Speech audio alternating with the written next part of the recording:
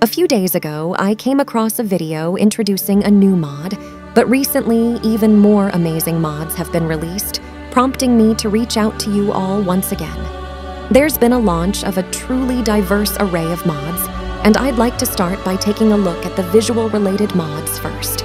Let's begin with the Skyrim food expansion. This mod adds over 250 new high-poly food items to Skyrim, replacing and expanding the cooking options within the game. It upgrades the quality of food using high-polygon models and expands the categories of food to include vegetables, fruits, meats, bakeries, cereals, ingredients, and more. If you're looking to improve the culinary experience in Skyrim, I highly recommend giving this mode a try. Next up is the high-quality Ivy Replacer Base Object Swapper mod. This mod enhances Skyrim's Ivy meshes and textures, as well as the Reach Ferns meshes and textures. It offers both 2K and 4K textures, includes animations, and is built on the base object swapper framework for varied object output. It also supports Ivy for 3D Stonewall users, ensuring good compatibility with many other mods. If you like the Ivy in the video, it's definitely worth giving this mod a try. Next up is Halffaces Goat Cheese. This mod enhances the goat cheese meshes and textures in Skyrim. It transforms the goat cheese wedge, goat cheese wheel, and sliced goat cheese to resemble the visuals shown in the video. The modification is in the form of a replacer without requiring an ESP. It accurately captures the yellow texture, making the cheese look even more appetizing. Next up is Rally's Noble Furniture, a mod that enhances over 60 pieces of furniture.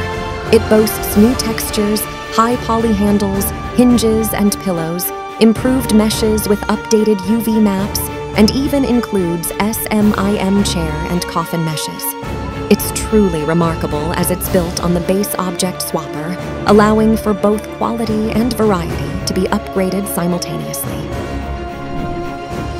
In this segment, we're going to introduce a few gameplay-related mods. First up is horse behavior improvements. This mod adjusts the character's posture to lean in accordance with the slope when the horse is on an incline.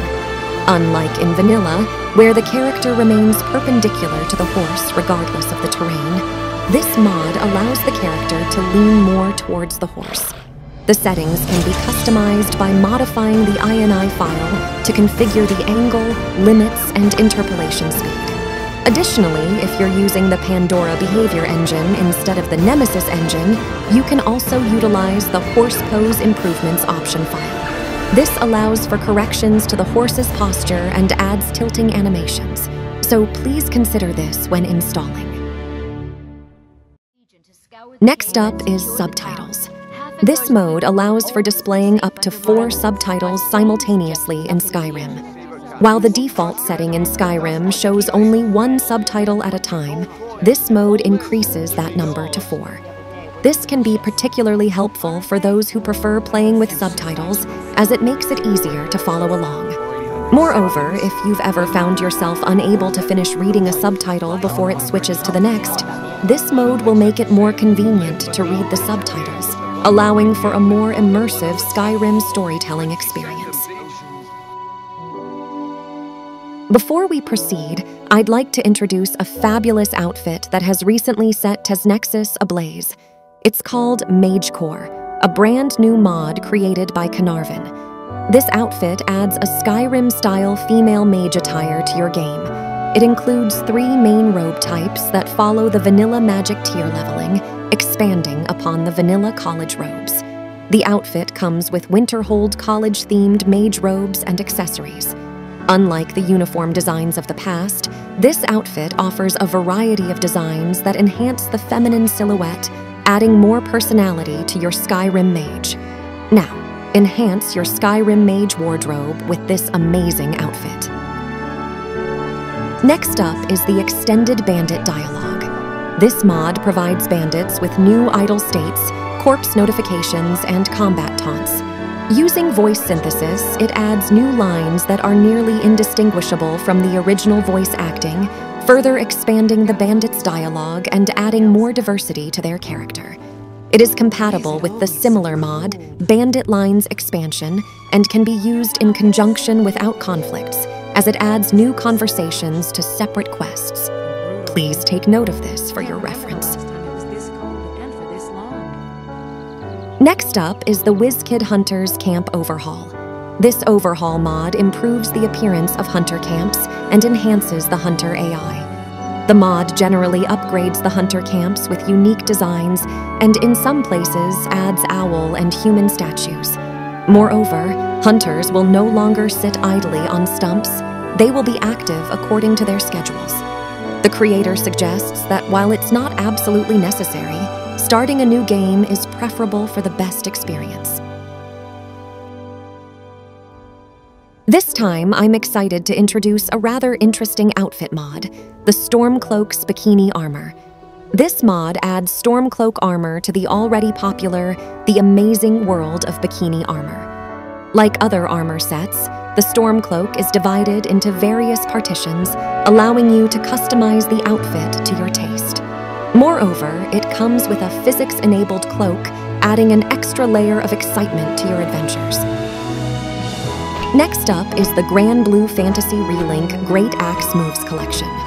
This mod allows you to use the character Vayne's greatsword actions from Granblue Fantasy Relink in Skyrim. You can activate these moves by wielding a battle axe or warhammer, and sometimes during a power attack, you might unleash flame magic or trigger effects like a stomp. Despite being a heavy weapon, the moveset is quite fast and stylish. If you like the moveset showcased in the video, I encourage you to try it out. Next up is the WoLong Fist MCO ADXP moveset. This moveset is reminiscent of Tanglang Quan and features a trail that is quite impressive with each attack. The fighting stance is quite unique and stylish. If you're interested in martial arts, this moveset might be appealing to you. It seems that Ulfric would be really pleased if there were a Stormcloak soldier who was a master of such Tanglang Quan.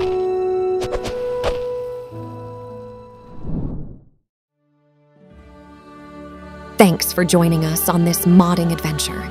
Don't forget to like, subscribe, and hit that bell icon to stay updated with the latest and greatest in Skyrim mods. We've explored some incredible additions today, and we can't wait to see how they transform your gameplay. Check out the links in the description for all the mods featured in this chapter. Until next time, keep your swords sharp and your spells ready, adventurers. Farewell.